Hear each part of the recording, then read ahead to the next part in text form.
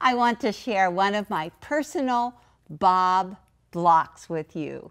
My favorite, of course, but it's the eagle. The eagle at the top. He's just so patriotic and looks wonderful up there with the whole garland of stars across there. Well, I have always felt patriotic my whole life because I was born on the 3rd of July. My mom and dad said that I was an early firecracker. I just popped too soon. And I always thought that celebration on the 4th of July was just for me, celebrating my birthday one day later. So I've always dressed in red, white, and blue. My favorite color is red. So we did this quilt at a retreat, and what was really fun about it, one person did the eagle, of course, but all of these blocks were made by the participants. Each person cut their own block and sewed it together. And would it be a miracle, or is it just because of the AccuQuilt cutter? In the end, every block was the same size and they fit together. So just lattice, and we put little stars in the corners. So it's great. Now, you could also do this with the new cube, the 9-inch cube. Absolutely, yes. These are the pieces that come in your cube and your mix and match dies as well. Right, and this is in my book, in the Go Sampler. So it's just one of my favorites. Let's get going. Let's do it, huh? So we already arranged all of the pieces on the die, so we didn't want to take them off. But now here we have the wings, and you could see they need to be mirror image. So the paperback fusible has been fused to the wrong side. They're placed wrong side up. This is going to be the head, only one, and a shield. Very appropriate to have a stripe for the shield. And then these are the little feet. We have to have 2 of those feet, and then one little olive branch. So I think it's great. And I think you should just get it cut. All right. There you go. Okay, thank you. And we're going to use the Go Big cutter, so this should be pretty easy to get this all cut at the same time. Absolutely.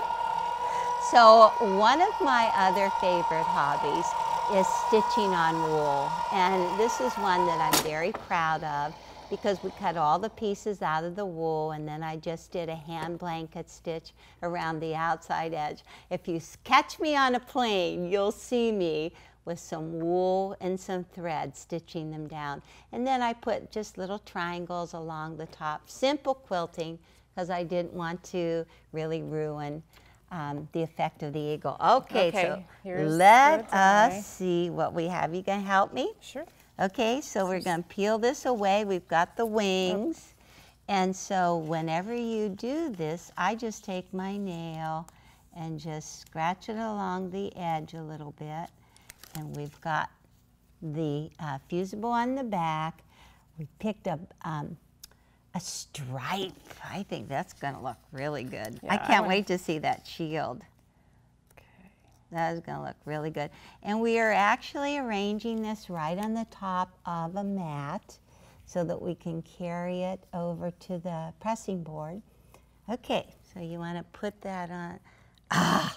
Oh, that looks great. Is that cool? A little further down. I really love this. Okay. So this is perfect for quilts of valor, quilts that are made for the men that served wounded soldiers.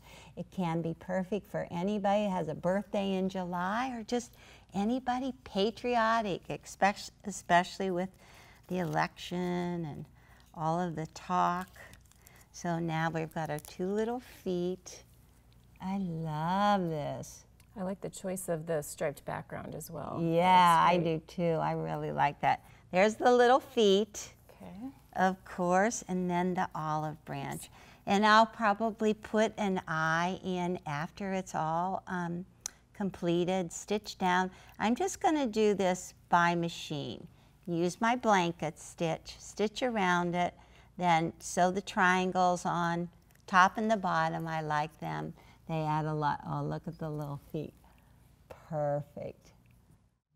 I love it. I love those colors. I love it too. Well, this is great. Okay, so all I have to do we have to do is fuse it down, use steam, and then turn it over and do it from the back side as well so it really holds. Then I'll layer it and do some quilting around it, bind it, and the quilt will be done. I cannot wait. Oh, so exciting.